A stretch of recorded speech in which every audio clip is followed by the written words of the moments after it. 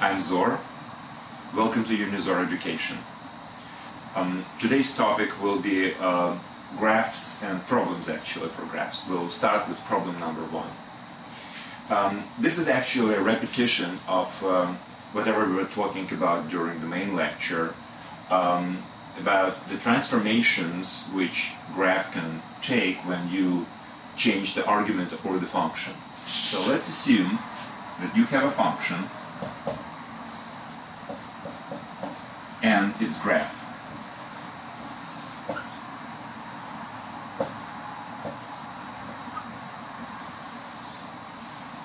So we have 4 questions. What happens with the function's graph if I add something to an argument, or add something to the entire function, or multiply something by an argument or the function? These 4 questions we will consider right now. So let's do it one by one. First, we will add something to argument. And let's assume that this constant is greater than 0. Okay, that's simple. Consider you have a point with coordinates, let's say,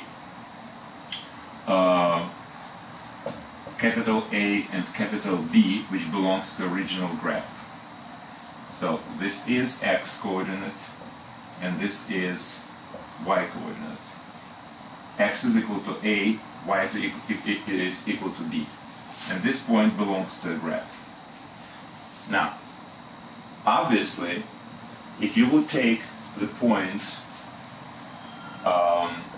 A minus lowercase a and b,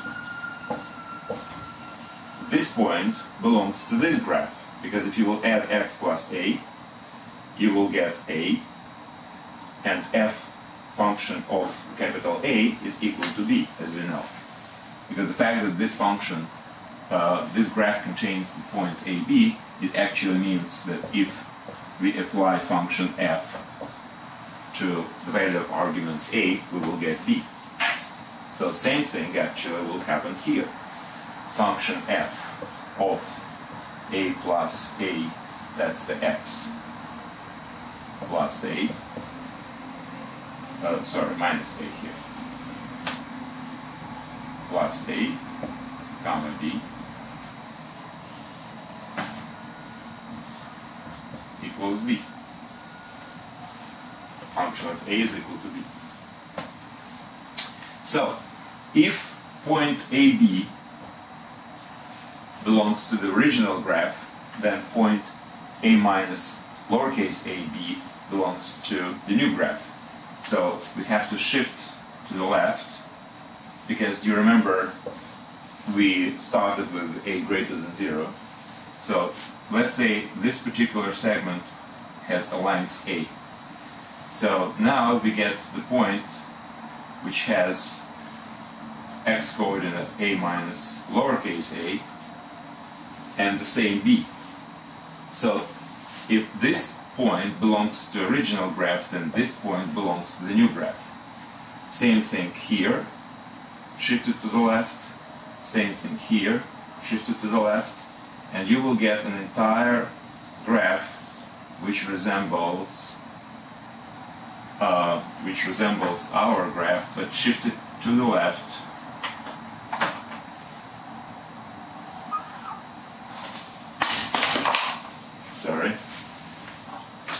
Shifted to the left by a units.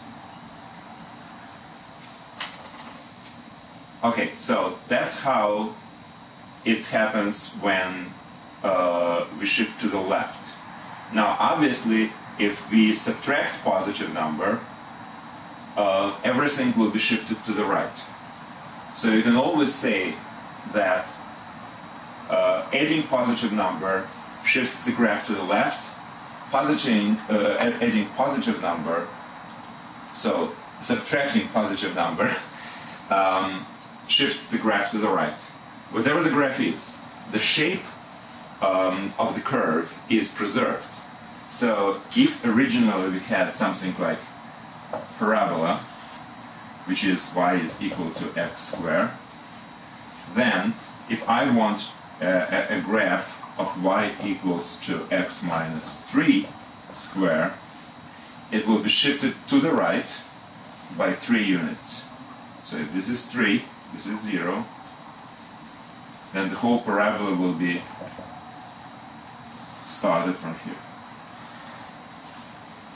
The same curve, just shifted to the right, because this is subtraction of the positive number by this number. That's it. That covers adding or subtraction of the constant to the argument of the function. So the graph shifts left or right based on the sign of addition or subtraction. Okay, that's number one. Number two,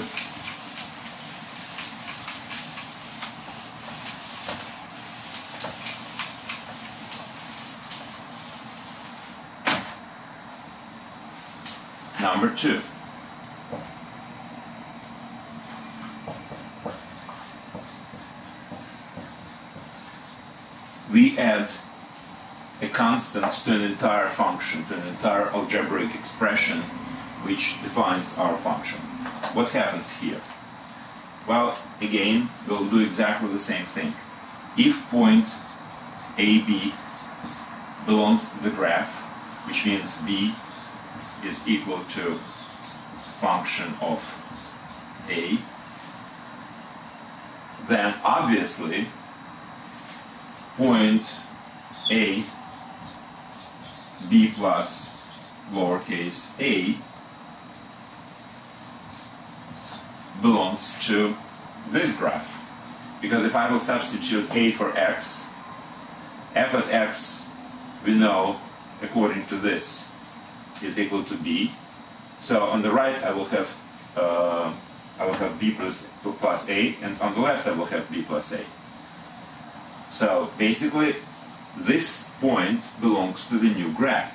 So how does it look? If this is my original graph, and let's consider that this is point AB. So what I'm saying is that the new graph, the graph of this function, will have a point same A, but B shifted. Let's say A is positive, so I shifted by A units up.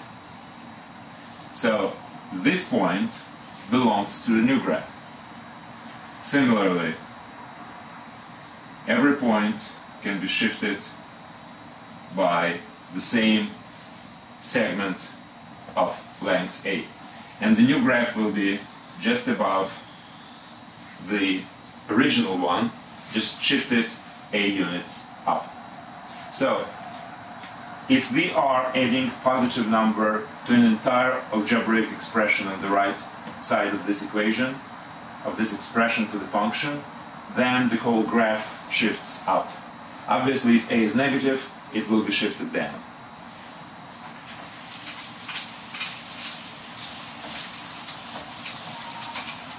Okay, now we will do multiplication.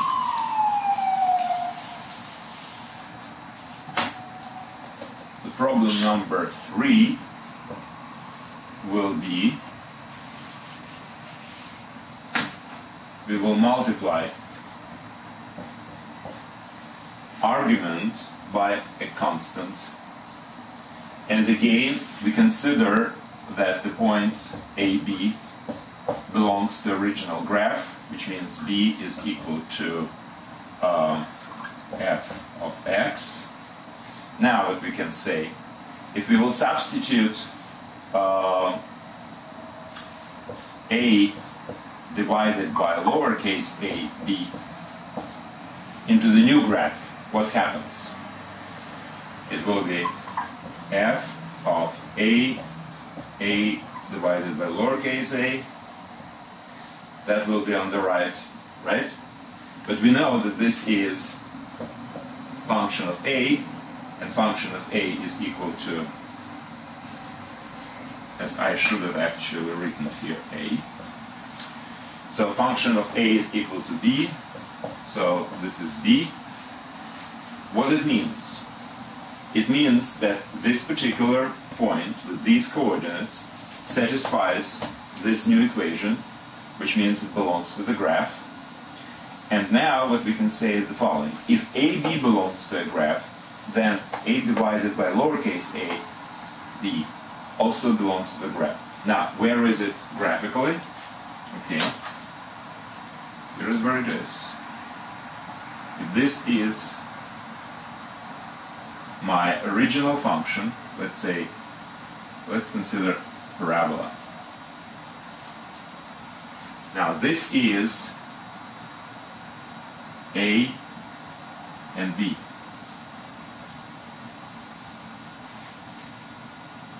So, where is, in this case, point A divided by lowercase a? Well, let's consider this constant is greater than 1. Like 2, 3, whatever. Any positive number greater than 1. It means we are actually squeezing a divided by lowercase a, that's squeezing the point to the left. So instead of this segment 0a, I will have a segment 0a divided by lowercase a. Let's say lowercase a is 2. Then this will be exactly half. So every point AB, which belongs to the original graph, you can consider that the new graph will be by squeezing this particular segment a times. So it will be like here. This point will be here. This point will be here. So the whole graph will go like here. And similarly on the left side. So we are squeezing the graph by this constant a along the x towards the axis of y-axis.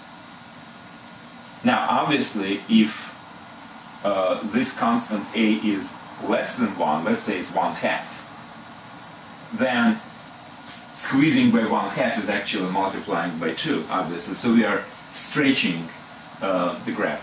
But in any case, whatever English word we're using, stretching or squeezing, whatever, what it actually means in this particular case that we multiply the lengths of every x segment, we will divide it by this number a. So if number a is greater than 1, it's squeezing. It's less than 1, by absolute value, it's stretching. By the way, here is an interesting point. What happens if it's negative? Let's say it's -1. Let's start with this. Well, that's actually very simple because, again, if your original point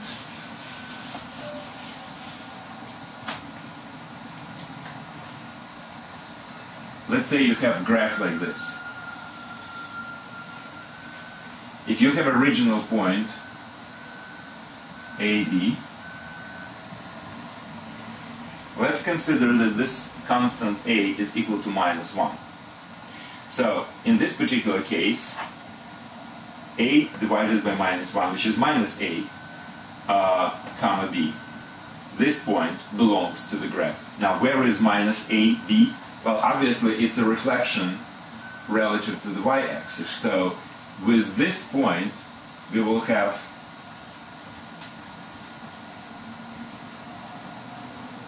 this point which belongs to the new graph.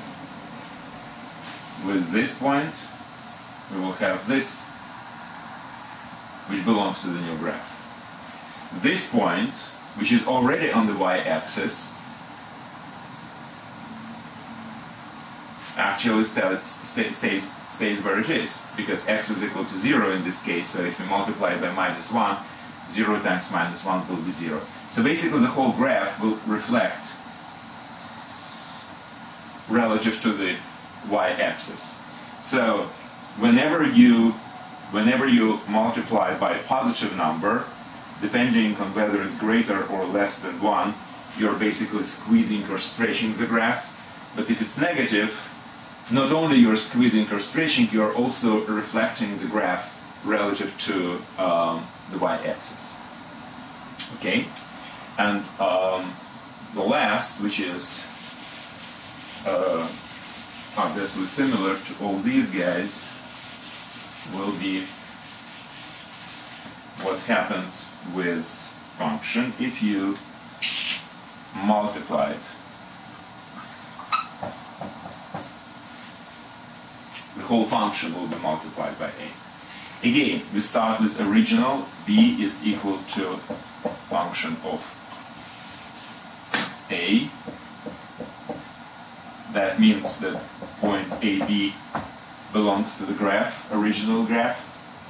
Obviously, if you take new function, then a, comma, AB belongs to the new graph. Why? Because if we will substitute a for x, we will have f of a, which is b, times a.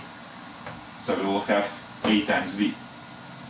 Now, graphically, how it looks graphically.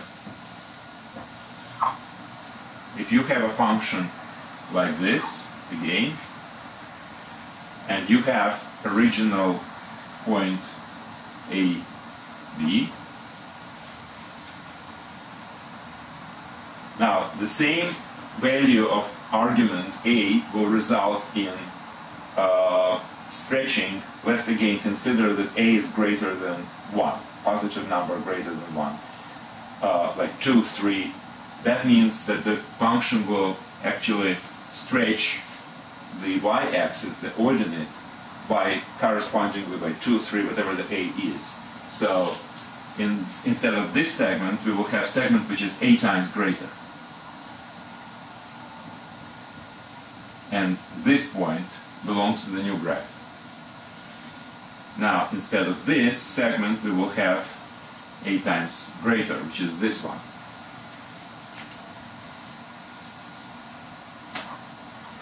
So the whole graph will go higher.